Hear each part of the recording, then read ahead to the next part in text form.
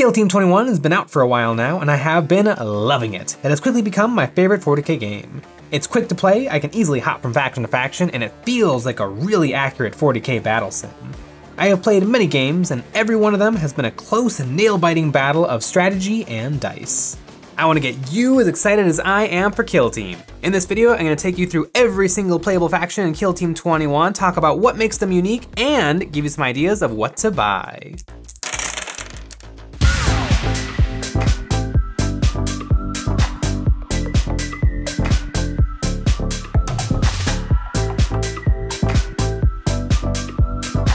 Hey guys, Jay here, welcome to Eons of Battle. Lately, all of my free time has been spent poring over the Kill Team Compendium as I want to play every single faction in the game. This has resulted in lots of spreadsheets, Google documents, and scribbles on loose leaf pieces of paper, and I figured that this labor of love is worthy of a video.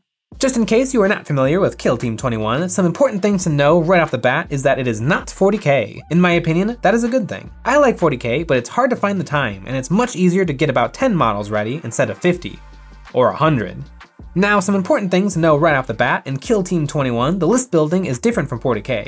Instead of spending a number of points, you select models from a list. This is pretty simple, and the Kill Team Compendium lays out exactly what is available for each faction. And the customization for those factions come in 3 new upgrades called Strategic Ploys, Tactical Ploys, and Equipment. Strategic Ploys let you spend your command points to get power-ups that last for the entire turn. Tactical Ploys let you spend your command points to gain powerful one-time use abilities at any point in the game.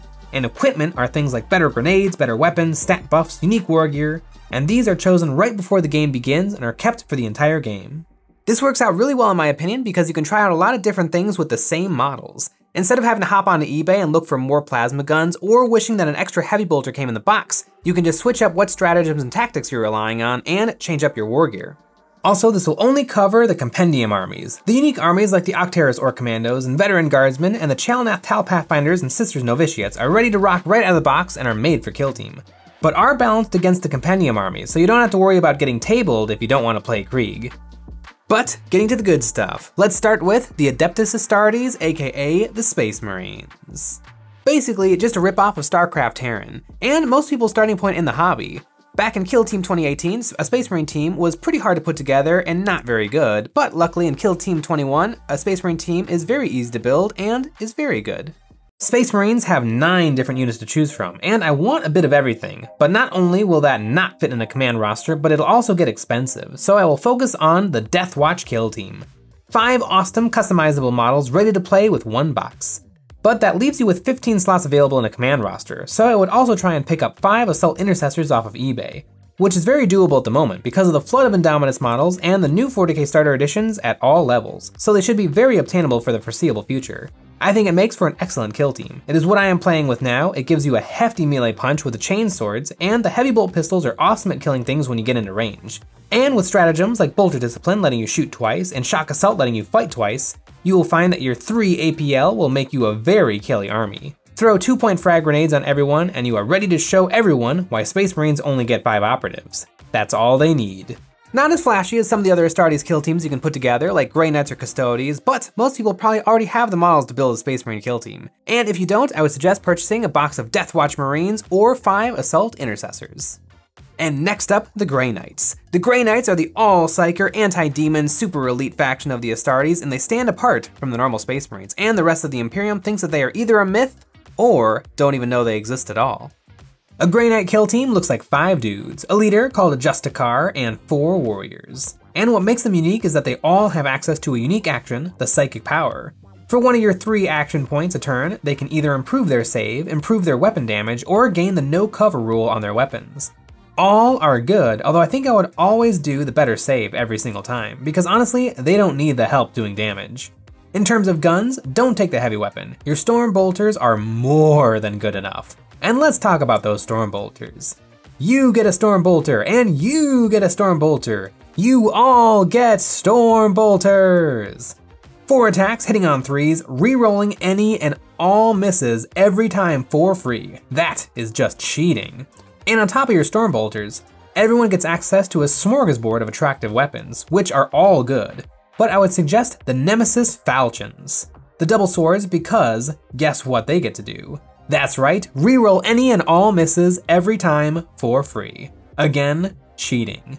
If you want an absolute powerhouse of a Space Marine team, look no further, the Grey Knights came to play. So what's to buy? Easy, a Grey Knight Strike Squad box. Now the box comes with 10 guys, so best case scenario is you make a friend who also wants to play Grey Knights and you go halvesies. That way you get a pretty great kill team for a pretty good price. Next up, Talons of the Emperor, aka Custodes. These guys got smacked in the bum with a nerf bat pretty hard, dropping from 4 APL down to 3, but I think it was for the best. They're still pretty disgustingly powerful. Why play Custodes? 2-up saves, your guns hit on 2s, your swords hit on 2s, and 18 wounds apiece. And because you watch way too much TTS. There are 2 flavors of Custodes, and they have access to the Sisters of Silence. For your golden boys, the sword and shields are disgusting, giving you a 4-up invulnerable save, and whenever you parry, you remove 2 defender's dice instead of 1, which will almost always leave your opponent defenseless. But your gun is stuck with a 6-inch range, and with such a limited number of models, you need to be able to shoot at whatever you can see. Luckily, the Guardian Spear is also really good. I would say that Custodes are the ultimate blunt force instrument for dudes that will not die and will kill whatever they touch. But I wouldn't do that. 4 dudes will not give you that new unique flavor. I would bring 2 golden boys and 5 sisters. A 7-man Astartes kill team is unique. If you want to be double tapping bolters, I would take Space Marines. And if you want to absolutely crush in melee, I would take Grey Knights. If I want to play Custodes, I want 2 absolutely indestructible chads walking up the board, flanked by some bolter babes. That's what makes the Custodes special in my opinion. Now on the sisters, do you go Flamer or Bolter? Now the Bolter is the safe choice, but the Flamer is really cool. But on a 6-inch range, it's going to mean that you will often miss out on shooting, so Bolters are the better choice. Also, taking 2 fire teams of Sisters of Silence would make for a hilarious Custodes kill team with no Custodes. Might be worth looking at. So what to buy? 1 box of Custodes will totally get you playing, but I would suggest going with a box of Custodes and 1 box of Prosecutors. Next up, the Adeptus Mechanicus, the lovable robots of Mars. These mechanics, scientists, and engineers also love guns, and they bring lots of wonderful ranged weapons to bear on the foes of the Imperium. The AdMech are really unique in the Imperium lineup of teams. If you like good shooting with a shockingly good melee punch, these are your lobotomized buddies.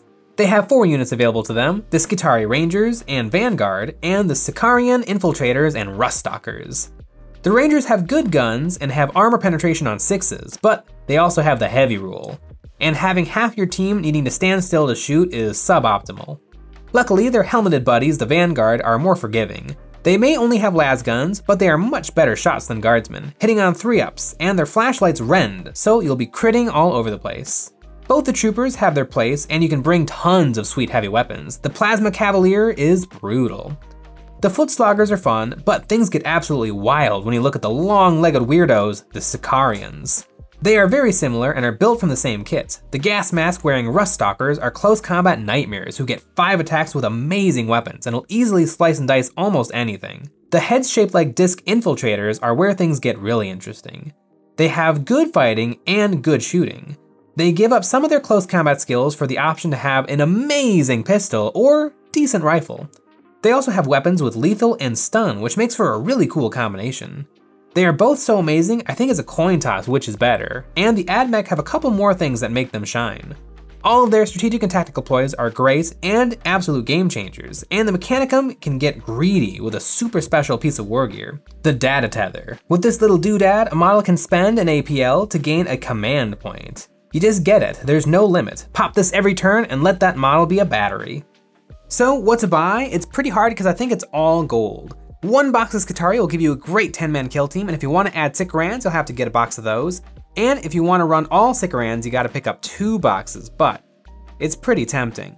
And you know what else is tempting? That's right, our Patreon. If you like the videos we make and you want more, the best way to support us is by becoming a member of our Patreon. Over there, you'll gain access to some behind the scenes, voting on what models I paint live here on YouTube, a live hobby hangout every week, some terrain STLs, and more. With that said, it's time for the Sisters of Battle.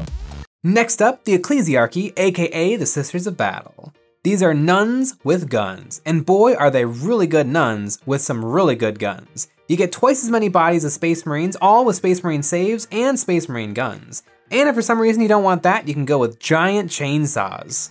The Sisters of Battle are a frighteningly survivable team of 10 Battle Sisters or 10 Repentia or a 50-50 mix. Now, Battle Sisters have access to heavy weapons, in a heavy flamer and a heavy bolter, and I think Sisters might be the only team I would consider taking it. Heavy is an incredibly limiting rule where you cannot move and shoot in the same turn, but you have 10 Sisters, you can probably let one of them drag around the heavy bolter. And they have a stratagem to turn off heavy, but I would avoid using it. The Sisters have lots of good stratagems, and you're going to want to use them every turn. All you need is a Sister of Battle box. These models are gorgeous, some of the best Games Workshop has ever made. That's the obvious choice, but for my money, I went with Repentia. I love melee combat and kill team, and Repentia can absolutely wreck any model they can catch. Also, I would skip Argoflagellants. They're maybe a smidge better than the Repentia, but they can't pick up objectives in an objective-based game, so skip. Sisters of Battle went from a finicky afterthought in Kill Team 2018 to a really solid pick in Kill Team 21. Woo! Or should I say, ooh woo. I would go with a box of Battle Sisters or a box of Repentia. Next up, the Astra Militarum, aka the Imperial Guard. Basically, the regular human soldiers. The Guard are one of the most popular factions out there with the most lore, and any Guard player will tell you that Guard has the best memes. Affix bayonets! Now these are tricky, and you might think because they got the Veteran Guardsmen in the Octeris box that there's no reason to take the Index Fire teams, but I don't think that's true. There is some cool stuff here. If you go with 2 Guard Fire teams, you get 14 bodies and 5 heavy weapons. Yep, you will have a proper horde running around with a sniper rifle, flamer, melta-gun, plasma gun, and grenade launcher sprinkled in for good measure. Guard may be squishy and armed with the often memed upon lasgun, but they do get access to orders. Essentially, they get 1 free strategic ploy a turn. That really helps. It can keep your command points free to use your tactical ploy Bring It Down, which helps you re-roll hits and basically guarantees you will take down the target. Another big difference in Compendium Imperial Guard is access to the Tempestus Scions. You get 10 guys whose lasguns have transformed into bolters, and if you use your equipment to give all 10 of them Scion blades, all of a sudden they're pretty good in combat too. If you go half and half, 7 guardsmen and 5 scions, you can get kinda greedy with the special weapons and take 5 in total. And that is probably what to do. A little bit of everything, all of the time. So what to buy? I would go with a box of Militarum Tempestus Scions and then a second box of Militarum Tempestus Scions. There's just something magical about the Oops All Scion list. It's very tactical. But there is definitely something to be said for the Cadian shock troops as well. Next up, Heretic Astartes, aka the Chaos Space Marines. Let's be honest, the cooler of the Space Marines. If the Adeptus Astartes was an ice cream, it would be vanilla, and Chaos would be mint chocolate chip. With nails. In a bread bowl. With no spoon. Heretic Astartes don't get access to the fancy armor of the Thousand Suns, or the toughness of Nurgle, but they do get 1 more dude, and that can make all the difference in an objective game. 6 Marines with a smattering of special and heavy weapons, and all of the same abilities that their loyalist cousins get. But they do have some tactical ploys that really show off how mean the Chaos Marines are. Veterans of the Long War is a hilarious ability where if you whiff, no matter if it was a shooting attack or a combat attack, you get to try again. If at first you don't succeed, stab, stab again. And Warp Infused might not seem like much, but it can give you 1 last hurrah. Ignoring penalties to APL, yay, cool, whatever, but you are not injured. Shoot that plasma gun on full blast. Throw that grenade like it's going out of style. Not being injured is awesome. 6 Chaos Space Marines is sweet, but they also get access to cultists. If you take a cultist fire team, you drop down to 3 Marines, but I think it's still worth it. They're pretty fragile, but you get 8. All of a sudden, you have 11 bodies on the board. Cultists don't set the world on fire, 7 wounds, bad save, bad gun, but general activation 2. So you'll get to activate 2 in a row. Not bad for trying to focus one thing down, or dogpawing on an objective to secure it. And 2 of your cultists can have special weapons. The stubber is good, but 2 flamers running around could be a lot of fun and pack a surprising punch. And the models are so small that with good positioning, you can literally hide a cultist out of line of sight behind your Chaos Space Marines. If you like Space Marines, but you want to cut your fingers open trying to pick up your own models, Chaos is for you. So what to buy? 1 box of Chaos Space Marines will give you a great 1-box kill team with every possible option. And then down the line, you might want to pick up some cultists. Now Games Workshop doesn't sell the old cultists anymore, but you can still pick up a Cult of the Abyss box, which does come with exactly 8 cultists. But you also might want to look over at Necromunda. I think any of the gangs would make great Chaos cultists. Next up, the Thousand Suns. Let's get a little chaotic with the Disciples of Tzeentch. And you're going to notice a trend with Chaos Space Marine where you'll have a small number of souped up Marines and then an army of pleb cultists. A Thousand Suns kill team consists of 5 Rubric Marines or 12 Zangors, or half and half.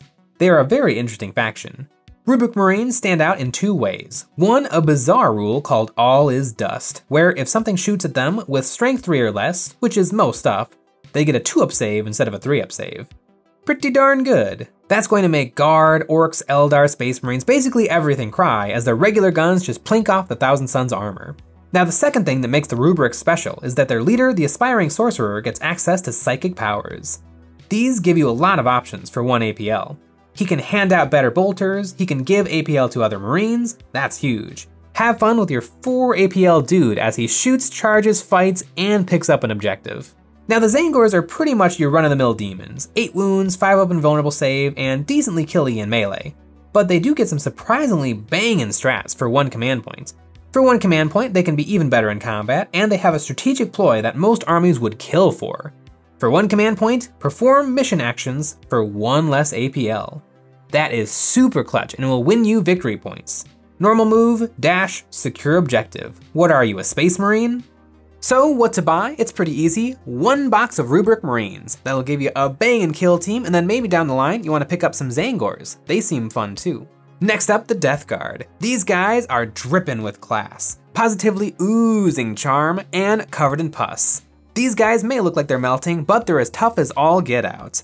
And they are mean green fighting machines. The Death Guard have some pretty great pros and some cons as well. Let's get the bad out of the way first. 4-inch movement. They are slow. It's gonna be hard for them to get places, and only 2 bodies in a fire team. Although you do get that 5th Marine, the leader, for free. So what are your 5 slow boys going to do? Well, they aren't going to die. Disgustingly Resilient is a rule made for the Plague Boys, which means every time you are dealt damage, you roll a d6, and on a 5 or 6, that wound is ignored. And that is after your 3-up save, so 30% of the time when you get hit, you shrug it off. This makes their 12 wounds feel more like 16. And it is super annoying to your opponent, whose guns are just gonna do a little worse than they think. The Fever fellas have access to some fun special weapons like the Blight Launcher and Plague Spewer, but I think I might be more tempted to take lots of bolters to take advantage of shooting twice with bolt weapons. They are slow, might as well shoot twice. Also, a plasma gun is never a bad idea. And remember, overcharged plasma has the Gets Hot rule, which deals 3 mortal wounds when you roll a 1, but you still get to roll your disgustingly resilient dice on the damage, so overcharge away. Now you can lose 2 of your Plague Posse and replace them with 8 Poxwalkers, and it is definitely tempting, but they are very slow, don't have any guns, and have a 6-up save. They do have Disgustingly Resilient, which helps, but I don't see them doing much for you other than camping objectives. They are perhaps the perfect tar pit unit, because they look a little like a tar pit, and if they get into combat with something that doesn't want to be like a Guardsman, Sister, or Tau, their Disgustingly Resilient will make them just that, resilient. The Death Guard are a fun and funky, festering team of foul farting fighters. So what to buy? 1 box of Plague Marines will get you everything you need to play a game of Kill Team, and then down the road you might want to pick up a box of Poxwalkers. They can add some fun variety to your lists. And that was all the available Imperium and Chaos Space Marine factions for Kill Team 21. Keep your eyes peeled for Wednesday's video to see the epic conclusion where I talk about the Xenos and Demon factions. These kill teams have got me really excited. I've already played Sisters of Battle, Death Guard, Space Marines, and Veteran Guardsmen, and they were all super fun. And I feel like after reading all these army lists, Grey Knights and AdMech might be in my near future. So what do you guys think? Do any of these teams strike your fancy? Let me know in the comments below, but that's all for this video. I hope you enjoyed, and as always, thanks for watching.